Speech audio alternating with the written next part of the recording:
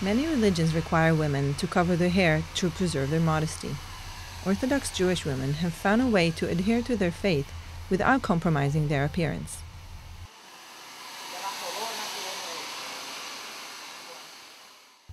They wear wigs.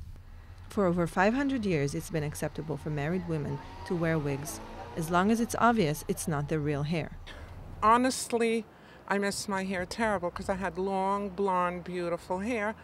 I still look for that wig that would look like my hair. But now it's getting harder to tell the difference between the real hair and the beautiful locks covering it, especially since wigs made of human hair are the most popular. That can cause confusion.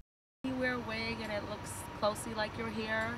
People don't know that you're married and they could flirt with you. Like you're not supposed to, but it happens here. Traditionally, women should be attractive for their husbands only.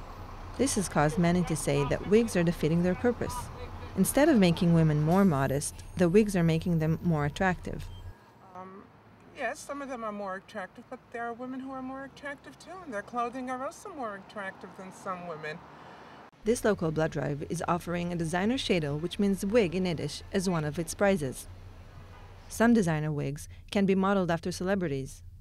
The website for this Borough Park retailer has wigs inspired by Hannah Montana and Sarah Palin. Hairdressers at this salon say that while there are many styles options, most women keep it simple. This place around this area, they're used to one style. So we already know it. They get side bangs, layers, shoulder length. That's a normal thing. With all this talk about wigs, we wanted to know how wearing one would feel. So co-producer Amy Yancey decided to pick a look and give it a spin. Within minutes, her head was covered under some pricey strands of human hair. The price tag is $1,100, and even at $1,100, this is one of the least expensive wigs available. There's some hair that is very frizzy, that is not the high quality. Other that it's 100% European hair. That one is very good, and that one costs $1,600, $2,200. Depends.